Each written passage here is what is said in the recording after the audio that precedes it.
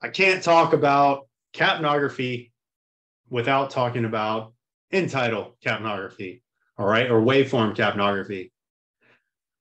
So one thing I always point out when talking about respiratory patients is, hey man, there's certain vital signs that I need to have on a patient that has respiratory distress. And one of the first things that we're always going to put on a patient is a non-intubated end-tidal capnography. Looks like nasal cannula, has a little thing sticking out of the bottom, probe, and it reads capnography levels, right? Now, we know normal capnography is 35 to 45. We know that's considered normal, okay? 35 to 45 is considered normal. And if we look at these end-tidal capnography waveforms, we can see where these numbers are, right? It's over here on this left side. We have 0, and it's showing the number 37 because that looks like that's where that waveform starts, that to plateau. But it's probably a little bit more than that. So it's probably in the 40-ish is that end-tidal, because the end-tidal is where this tallest peak of that actual waveform is. So the tallest peak where that waveform is hitting is considered the end-tidal capnography. All right.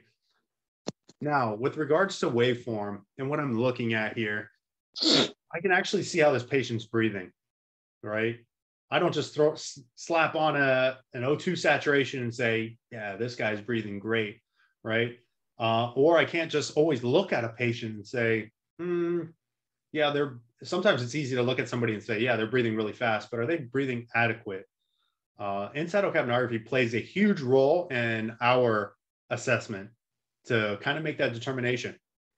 So this top one up here, this is considered normal. All right, that's a normal end-tidal capnography. Nice looking plateaus, evens out, right? And there's something also that I want you to understand with these waveform capnographies. First thing I want to point out is how to read it. When you take an inhalation, I breathe in, there's a sharp downward stroke on your waveform. When I exhale, it breathes out, all right? So it goes up, and then once I exhale, it's prolonged, and then I take a breath in and it comes right back down. This shows me my IE ratio. So if you remember that, IE ratio, all right, IE ratio is telling you my inspiration to exhalation ratio, okay? Normal IE ratio is 1 to 2. My inhalation, which again is this mark to basically here, right? I inhale, my exhalation should be twice as long, right? This little plateau here at the bottom, that's our dead space, time that we're basically waiting to breathe again. And then we exhale all of that carbon dioxide. Okay.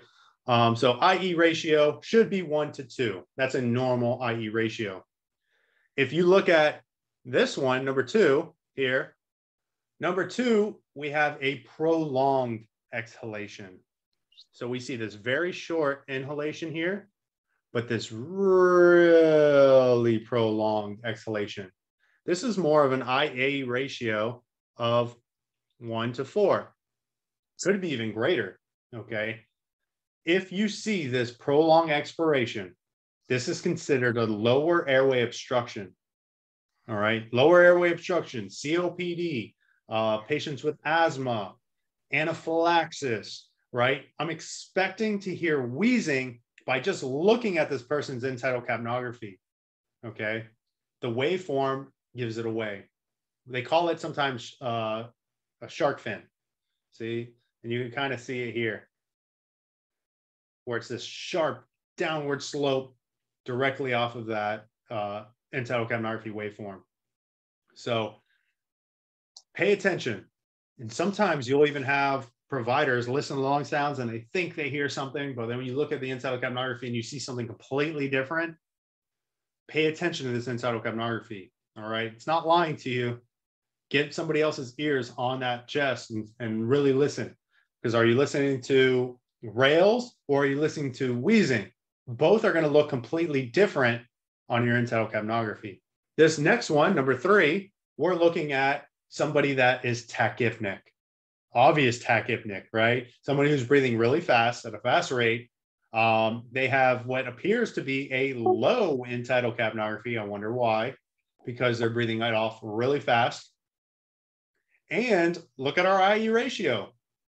Inhalation to exhalation. This is about a 1-to-1. Very short plateaus. Typically, when you see very short plateaus on your end-tidal capnography, we're talking about somebody with pulmonary edema, okay, or CHFers. These patients, we need to catch that early. We need to get lung sounds on them and start treating that, figuring out that we need to use probably CPAP over any sort of pharmacology right off the get-go. This last one down here, number 4, we have a patient that has extremely high end-tidal capnography. So if you see 50, should be right here. This patient's end-tidal capnography is like 70, okay? Now, again, what can cause high end-tidal capnographies? Hypoventilation, all right? And obviously in this one in particular, bradypnea. This guy is not only, or patient is not only breathing slowly, but not breathing enough, right? They're breathing shallow, slow and shallow. And you can tell by this end-tidal capnography, this patient, you would have to bag this patient to get their end-tidal back to normal. Okay, so this patient needs respiratory help.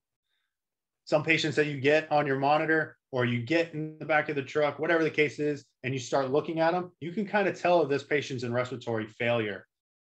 This is a big problem, okay? And this patient needs to be ventilated. But I'm telling you right now, end-tidal capnography waveform is awesome. Use it.